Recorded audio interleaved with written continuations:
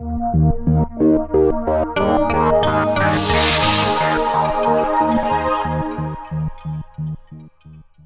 West MPP Sandra Pupatello was emotional as she talked about leaving politics after 16 years.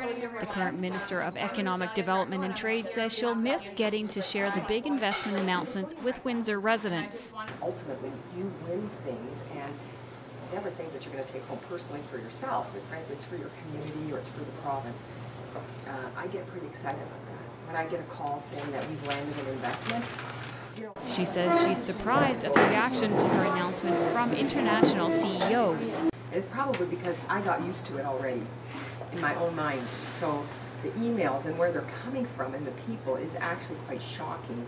Some of the CEOs outside of Canada who are sending me emails, who are dumbfounded, it's actually kind of fun to see that, because that tells me that we did establish great relationships with these international companies. Pupatello's husband Jim Bennett joined her as she talked about her exit with reporters at the Fogalar Furline Club. He says he's very proud of her and everything she's accomplished for Windsor. I don't think it's describable. I'm quite proud of what she's done. And earlier somebody asked her what does she like about the job the most. And I think that I can easily say that, because for her it's doing the deal, getting the job done.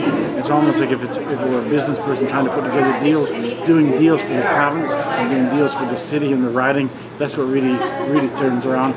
The announcements are like the icing on the cake. Pupatello has been re-elected in Windsor West 4 times since 1995.